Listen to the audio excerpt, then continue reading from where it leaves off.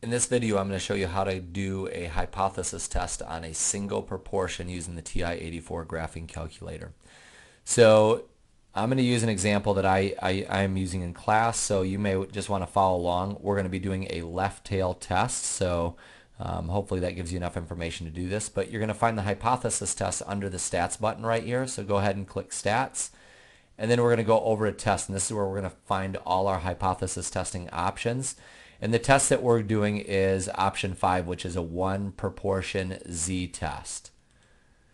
So when this comes up, it asks you what your p sub 0 value is, which is this is our hypothesized value of the population proportion. And the value that I'm using is 0.75. So I'll go ahead and type that in. And then the next thing it's asking you is how many successes did you have when you went out and made the number of observations that you did. So this is from the sample information. So this is going to be 70 successes. And then n is our sample size. I had a sample size of 100. And then the next option down here is asking you really what is our alternative hypothesis. So I'm doing a left tail test, so I'm going to choose the less than sign for a left tail test. And then we can go down and we can choose calculate and hit enter.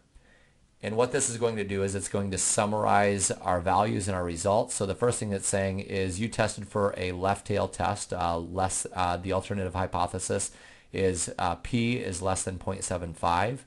The test statistic, the z star value, which I call in class, is negative 1.1547. And then the p-value, or p-star, which I call in class, is 0.1241. And then below that, it gives us our sample proportion along with our sample size.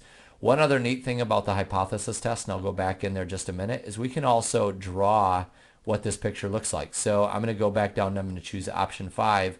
And this time, instead of calculate, I'm going to choose the draw option, and you'll be able to see what the distribution looks like for this left tail test given the respective p-value and that critical value. So this will take just a minute for it to draw it.